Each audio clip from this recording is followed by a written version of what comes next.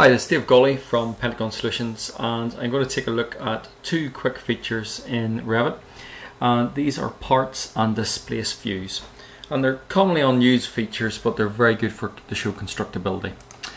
So what I'm going to do, I'm going to open a file from my vault. I always have my data in a secure environment, and I have a particular file here that has various walls, but I need to break them down from a constructability point of view. And so I'm going to go into my 3D view, and you can see these walls. They actually represent going from one grid to another, and that's probably not how those walls will actually be constructed in site, particularly if they're going to be precast. And so I'm going to select these two walls in here, and along with ribbon at the top, you'll actually see under the create area, you'll see create parts. So this means I can actually break them up into subcomponents. So I'm going to simply go to create parts. Again, on the ribbon along here, I want to actually divide these parts out. So I'm going to simply click on divide.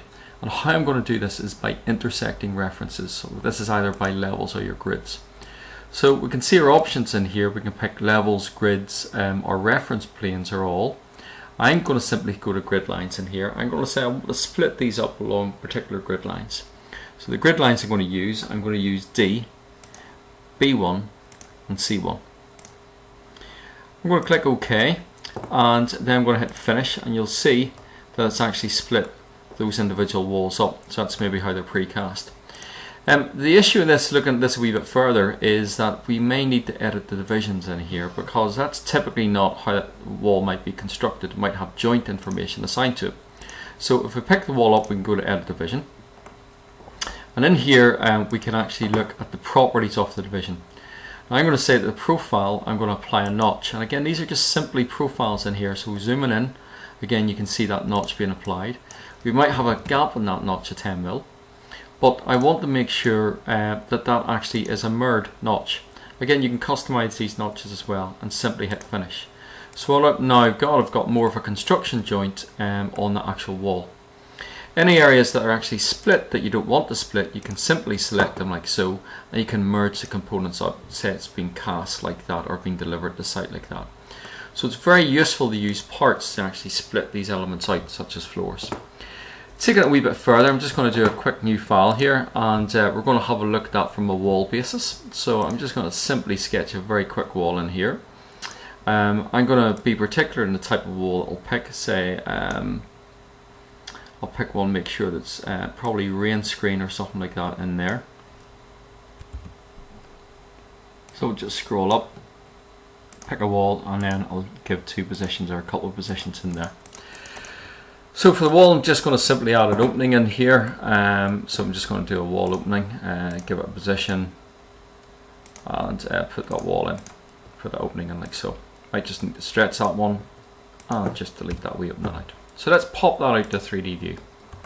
So we can see our wall detail in here. So say if this is a cladded wall, has an opening, it mightn't be constructed this way. Again, we need to break it down into individual parts. So what I'm going to do is I'm going to simply select the wall and again go create parts. And what that'll do is actually split the wall up into its individual layers. So you can see that now I can actually individually pick these parts up. So this cladding might have a certain type of constructability that I may want to demonstrate in here. So again, I'm going to go to divide parts. And for this, I'm going to edit the sketch. And it's important to set the work plane. So I'm going to simply pick a plane, pick on the plane, and you should make sure that it's actually shown in there so you can actually see it has picked in the right plane. I'm just going to simply go through the process of actually putting some series of sketch lines. Sketch lines don't make any difference if they cross there, that won't matter at all. I'm just going to sketch out a couple areas where this wall will actually be divided up.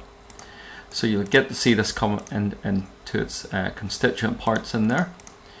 So when I actually finish that out, click the tick and finish again, you'll see those wall components are actually in individual parts. And this is a great way to demonstrate constructability.